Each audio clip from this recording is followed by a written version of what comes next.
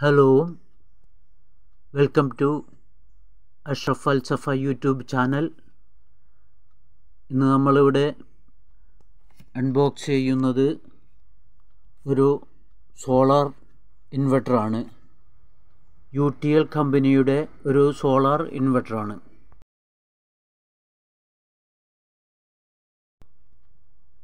ഇത് inbuilt rMPPT latest ടെക്നോളജിയോട് കൂടിയ 1 kV 12 volt 40 ampere ഉള്ള ഒരു ഇൻവെർട്ടറാണ്.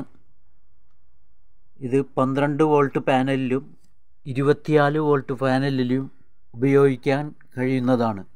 2 വർഷത്തെ വാറണ്ടിയുള്ളതാണ്. പുവർ സൈൻ വേവ് ഔട്ട്പുട്ടും 100% സോളാർ പാനൽ ട്രാക്കിങ്ങും ഉള്ളതാണ്. ഇതിൻ്റെ മറ്റൊരു പ്രത്യേകത മൾട്ടി കളർ ഡിസ്പ്ലേയാണ്.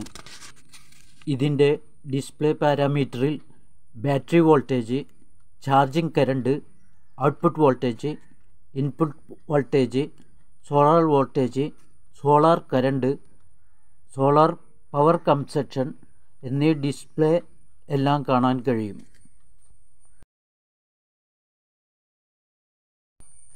നമ്മുടെ ഗ്രിഡ് പവർ അഥവാ KCB പവർ ഓണും ഓഫും ആക്കി ഇടാനുള്ള സംവിധാനവും ഇതിലുണ്ട്.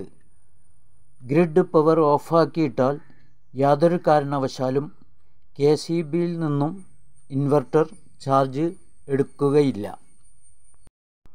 ഇത് ഞാൻ ആമസോണിൽ നിന്നും 11,000 രൂപയ്ക്ക് വാങ്ങിയതാണ്.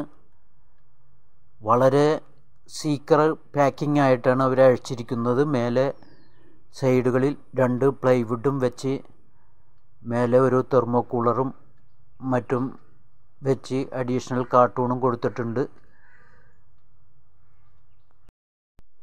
ഇതിൻ്റെ കൂടെ ഞാൻ ഉപയോഗിക്കുന്നത് 375 വാട്ട്സിൻ്റെ 2 സോളാർ പാനലുകളാണ്.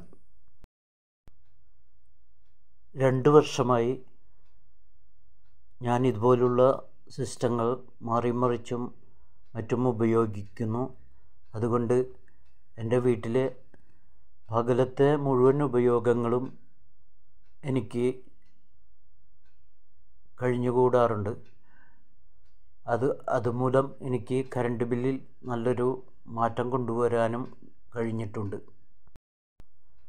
ഇത് നമുക്ക് ദൈവത്തിൽ നിന്ന് കിട്ടുന്ന ഫ്രീ എനർജിയാണ്.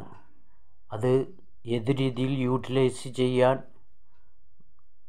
ചെയ്ത് ഉപയോഗിക്കാൻ നമ്മൾ ഓരോരുത്തരും ശ്രമിക്കേണ്ടതാണ്. ഇന്ന് വിപണിയിൽ പല സൈസ് സോളാർ പാനലുകളും ലഭ്യമാണ്.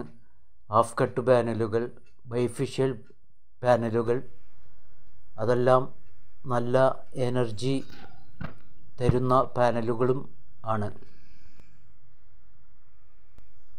500 വാട്ട്സ് അടുക്കെയുള്ള അതുപോലുള്ള 2 പാനലുകൾ വാങ്ങുകയാണെങ്കിൽ നമുക്ക് ഏകദേശം ഒരു 3 യൂണിറ്റ് 4 യൂണിറ്റ് അടുക്കെ ഡെയിലി സേവ് ചെയ്യാൻ കഴിയുന്നത്. അങ്ങനെ നമ്മുടെ ഭീമമായ കറണ്ട് ബില്ലുകൾ നമുക്ക് കുറക്കാൻ സാധിക്കുന്നതുമാണ്. ഇതോടൊപ്പം ഇതിൻ്റെ കാറ്റലോഗ് കൊടുത്തിട്ടുണ്ട്. അതിൽ വിശദമായിട്ടുള്ള എല്ലാ വിവരങ്ങളും കമ്പനി എഴുതിയിട്ടുണ്ട്. UTL കമ്പനി വളരെ പഴയ ഒരു കമ്പനിയാണ്. സോളാർ സിസ്റ്റം 10-25 വർഷമായിട്ട് ഈ ഫീൽഡിലുള്ള കമ്പനിയാണ്. അതുകൊണ്ട് UTLൻ്റെ നല്ലൊരു സിസ്റ്റമായിട്ടാണ് എനിക്ക് മനസ്സിലാക്കാൻ സാധിച്ചിട്ടുള്ളത്. പിന്നെ ഇതിൻ്റെ ഇൻസ്റ്റലേഷൻ വളരെ സിമ്പിളാണ്. ഇൻവെർട്ടറിൽ നിന്ന് വരുന്ന റെഡ് വയർ, പോസിറ്റീവ് വയർ ബാറ്ററിയുടെ പോസിറ്റീവ് ടെർമിനലിലും, ഇൻവെർട്ടറിൽ നിന്ന് വരുന്ന ബ്ലാക്ക് വയർ ബാറ്ററിയുടെ നെഗറ്റീവ് ടെർമിനലിലും കൊടുക്കേണ്ടതാണ്.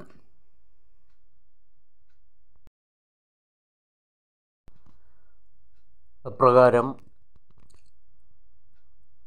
സോളാറിൽ നിന്ന് വരുന്ന നെഗറ്റീവും പോസിറ്റീവും വയറുകൾ ഇൻവെർട്ടറിൻ്റെ ബാക്കിൽ സോളാർ പോസിറ്റീവ് സോളാർ നെഗറ്റീവ് എന്നെഴുതിയിരിക്കുന്നിടത്ത് തെറ്റാതെ തന്നെ കൊടുക്കേണ്ടതാണ്. ശേഷം ഇൻവെർട്ടറിൻ്റെ ഫ്ലഗ് ടോപ്പിൽ നിന്നും ബാക്കിലത്തെ ഫ്ലഗ് ടോപ്പിൽ നിന്നും ഒരു വയറെടുത്ത് നമ്മൾ ലോഡ് ലൈനിലേക്ക് കൊടുക്കേണ്ടതും ആണ്.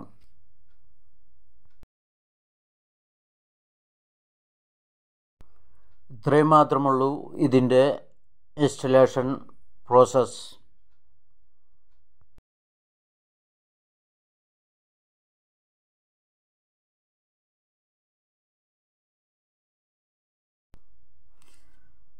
ആദ്യം തന്നെ നമുക്ക് ഗ്രിഡ് പവർ ഓഫ് ചെയ്തിട്ട് നോക്കാം.